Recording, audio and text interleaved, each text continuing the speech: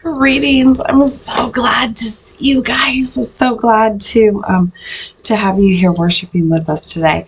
We're going to start out of Acts today, and we're going to start in Acts chapter 4, just reading. So there's nothing wrong with just reading a small passage. And today we are just reading Acts chapter 4, verse 31. When they had prayed, the place in which they were gathered together was shaken, and they were all filled with the Holy Spirit and spoke the word of God with boldness. What a great response to prayer. I mean, can you imagine that having prayed, the whole place was shaken, and everyone is filled with the Holy Spirit and spoke God's word with boldness. That's how powerful prayer can be. And so following that scripture passage from Acts and the power that prayer holds for us as God's people, let's take a look at Matthew. We are in Matthew chapter 6, and we're starting with verse 7. Now, I'm not reading what comes before. You know the passage before. It's don't pray like these guys, right? Don't do like those hypocrites. But we're going to start with verse 7. When you are praying, do not heap up empty phrases like the Gentiles do, for they think that they will be heard because of their many words. Do not be like them, for your Father knows what you need before you ask Him. Pray then in this way: Our Father in heaven, hallowed be your name. Your kingdom come, your will be done, on earth as it is in heaven.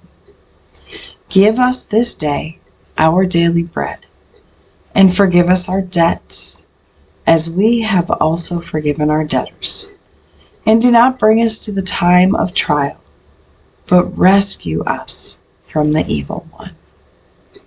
This is the word of God for the people of God. Thanks be to God. Well, I want us to remember and revitalize something that we can so easily forget today, and that is the power of prayer. So often we dismiss prayer way too easily. And if you go online, for example, to Facebook, or if you're talking with a group of friends, so oftentimes we diminish prayer by using phrases we don't always mean, like, I'll pray for you, or, oh, prayers for that. And while we might intend to do it, so often we don't intend for it to be an actual powerful response to what that person has shared, or who they are, or what's going on in their lives. And I want us to travel back into Scripture here and reclaim that power that comes in prayer. Reclaim the importance and the purpose for prayer. Because when we have prayed, the place where we're gathered is shaken. The Holy Spirit fills us, and we are able to speak the word of God with boldness. It's not to be taken lightly. That's not to be said that, all prayer is good prayer, and we should be praying constantly. Our lives should be a prayer to God. And so talking to God is something we should do all the time.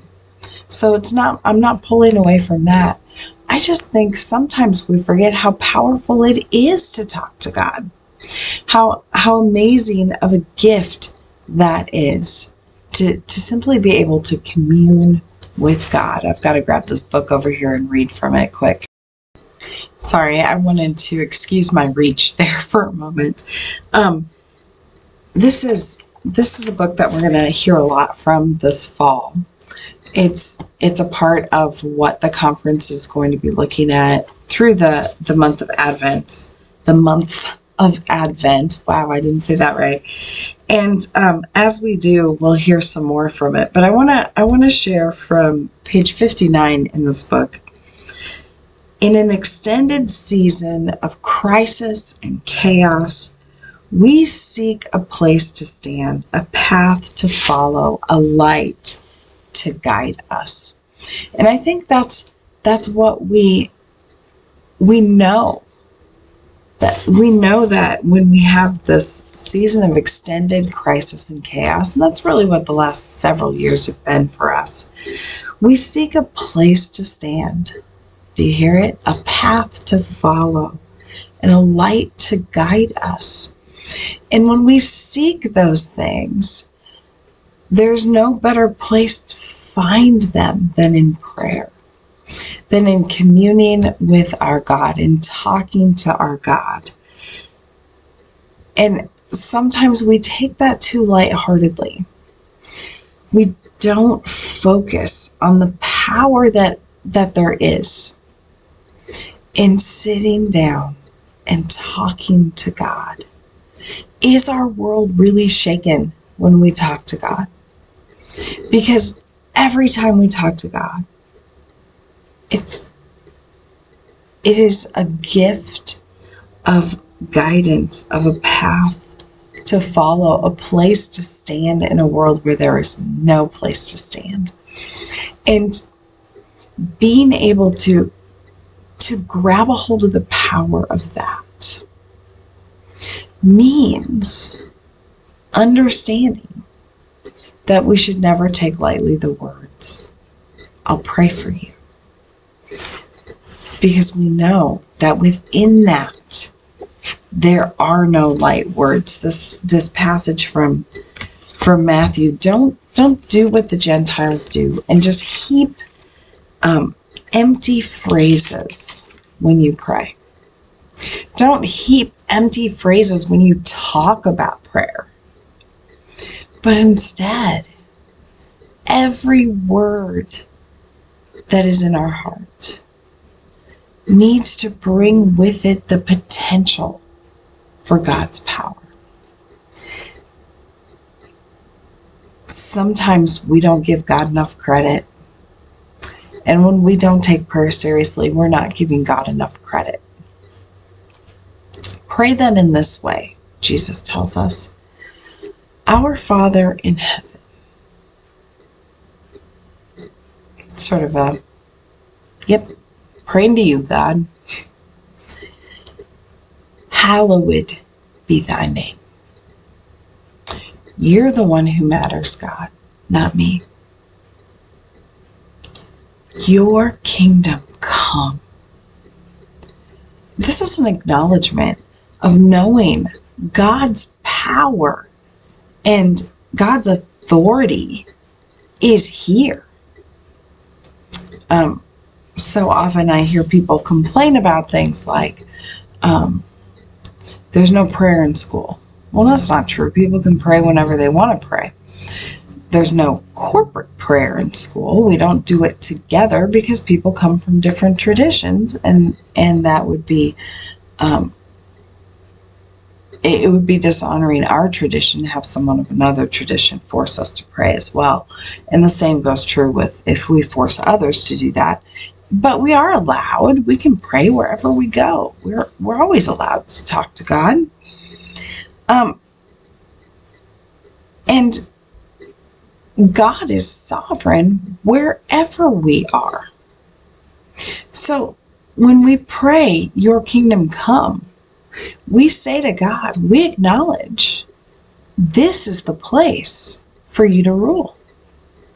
This is the place where we set aside our urges to be in charge.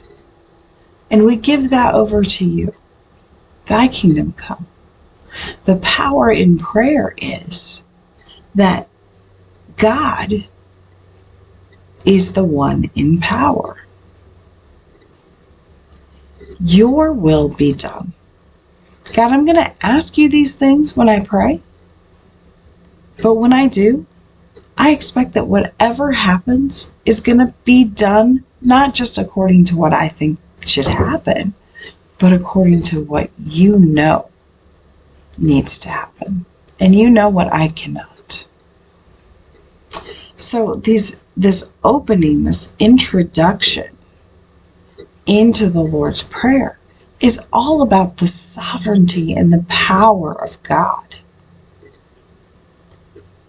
Why does our prayer hold power? Because God is the one who is in charge of it and in charge of everything, on earth as it is in heaven. That's how it is in heaven. Why do we keep trying to make it about us on earth? Give us this day our daily bread. I don't think many of us mean that when we pray it. We're literally asking God to just give us what we need for today. Give us the manna from heaven. Give us what we need just for now. And it's a beautiful thing when we think about it like, God, I need some things. Can you take care of it? But when we think about it like this, God, I don't need all of that other stuff because that's not for today. Give me just what I need today.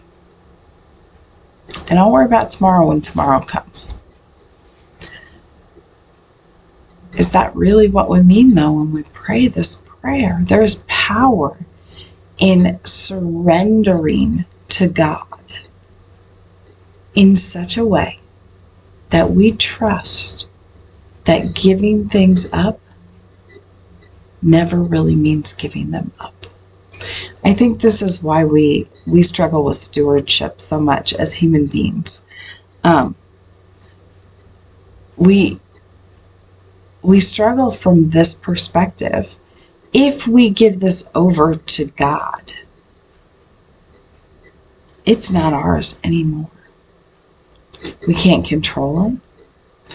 We can't be the ones who lord over it. Our will is no longer done. Our kingdom is no longer here. And we have to back off. Stewardship is about that. It is about trusting what we have to God instead of ourselves.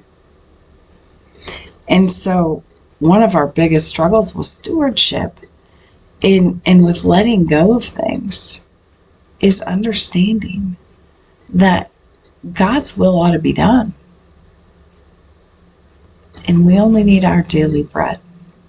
We don't have to be in charge of somebody else's. When we give something in mission, when we help someone or do something that shares what we have with someone else, once we let go of it, it is not ours. Once we give it up to God's use, sorry, I have a sniffle. It's not our problem or our concern to worry about anymore. And stewardship means letting go of the control that we wield over daily bread. Forgive us our debts as we have forgiven our debtors. Now, I know that this is one we always struggle with, but if we reclaim that power in prayer and think about how we are called, like in verse 7, to not heap up empty phrases, then when we say this, when we say forgive us our debts as we forgive our debtors, what we say is, I mean this. This is not an empty phrase I'm going to heap up. I don't just talk about forgiveness. I'm going to struggle through it, as painful, as frustrating, as time consuming, as hurtful, as just difficult as it can be. I am willing to struggle through that because this is not an empty phrase. I believe that there's power in it because there is power in prayer. So when we say, forgive us our debts as we forgive those who are our debtors, or who have borrowed from us our patience, borrowed our time, borrowed our resources, borrowed the things that steal from us,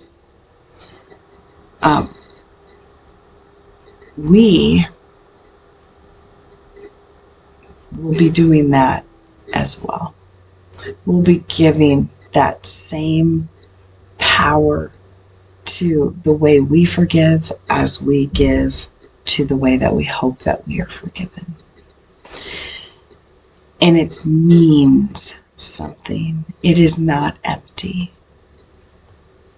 Do not bring us to the time of trial. I think sometimes we have these moments where we totally misunderstand what that is, the time of trial, a time of evil, a time of temptation. We've heard it translated. But it is a time when we are tested. Don't bring us up to that. Don't make us have to struggle. But instead, rescue us from evil. Rescue us from whatever it is that is causing this torment in our souls. God does not put us into that, but God rescues us from that. Don't bring us to that. We know you don't. We know that you're not the one who drags us kicking and screaming into the things that torment us. But do rescue us from this evil. That's very powerful, isn't it? Acknowledging God's position in being able to save us from all things that cause us harm. When we pray, I hope we can reclaim this as our story, reclaim prayer as not just empty words heaped upon themselves, upon one another, but to reclaim that with that power of Acts, with that ground shaking, Holy Spirit filling boldness that allows us to know that when we pray, there is power. The things we pray for, God listens to. So when we ask these things, when we pray this Lord's Prayer, God is listening to us. Let's make this the way we live, not just the way we pray. Matthew chapter 6. If you haven't lived in that for a while, go there and make prayer your home. Amen.